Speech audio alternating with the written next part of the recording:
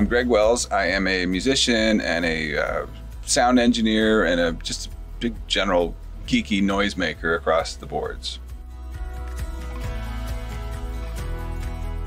So the thing with speakers is you get used to whatever you are listening to. Our brains start to learn it and it starts to sound right. Of course, you don't realize it's wrong until you hear it somewhere else. That's happened to me with mixes and mixing on the wrong speakers. There's a world of speakers that sound great, but mixes don't translate on them.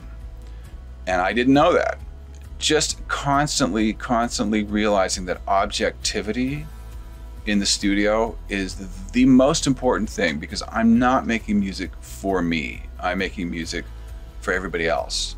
So I need to hear it through something that's really telling me the truth in a very objective way. My first introduction to any kind of digital room correction was communication with one of my favorite record producers, Eric Valentine. He told me about the Trinnov. He's like, you've got to hear what this does. And he was talking about his favorite speakers that he'd ever bought. I can't remember the name of the speakers. Once he set the Trinnov up, he tweaked it a bit, and he couldn't believe what he was hearing. And so that was such a vote of confidence for me. My first experience listening to the speakers that I knew very well, but hearing them through the Trinnov, was not in this studio. It was in a temporary studio, and I had Thomas O'Connor, who works at Vintage King, come, and he did the mic measurements, he did the whole thing, he dialed it in, and it's crazy fast.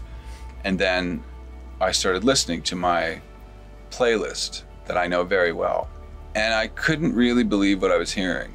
There was like all this information that I hadn't really noticed before. And again, like Eric Valentine loved his speakers pre-Trinnov, and he loved them even more post-Trinnov. I had the same experience with my PMCs that are here. These huge, you know, like Stanley Kubrick Monolith 2001 speakers. They're amazing. I will never part with them, but I do like them better with the Trinnov, and it's like a different experience. Then I started doing mixes with the Trinnov, and that took me a minute to acclimate because I was so used to the sound of these PMCs. But I started doing mixes and then listening to that in the car, and then bringing that home and listening and going, oh, okay, I sound like a better mixer. And that's the effect that the PMC speakers had on me when I got them. Producer, mix engineer Rich Costi said that to me before I got the PMC. He's like, Greg, my career is pre-PMC speakers and post-PMC speakers, and I can kind of say the same thing, but I would also add Trinnov to that equation too. That's a new bridge that I didn't know was going to even appear, but I have happily crossed that bridge now, and I would never mix without it in. In particular, I noticed the low end did a whole other thing. There was a depth to the very low end, like the subs, and it's not like these speakers were lacking low end before. There's always been plenty of accurate low end, but with the Trinnov, it's a different thing. It's like really low.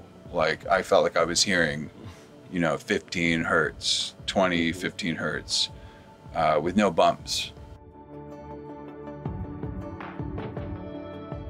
I no longer need to double check anywhere. That's a big one. I mean, I do listen out in the car, not just for sonics, but like for creative ideas. But in terms of the framing of everything and the perspective, I really don't need to check anywhere else now, which is like bizarre, because most of my whole life, like you had to do that, or you were, I mean, some of my friends who are only mix engineers, who are the world's biggest mix engineers, won a bazillion Grammys and working with every massive star constantly, they're all banging their door down. They check their mixes in their car. They don't send anything out till the next day. They're still doing that, and it's not like it's a bad plan. It's a good idea. It's not going to get worse if you do that. But it just speeds things up for me. It lets me get so much more done.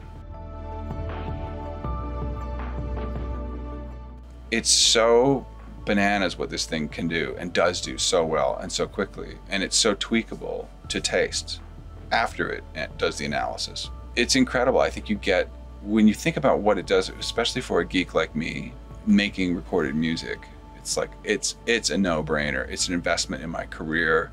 My mixes have never sounded better. They translate better from everywhere, from movie theaters to cars to my home Sonos system to my iPhone speaker. I hear the difference.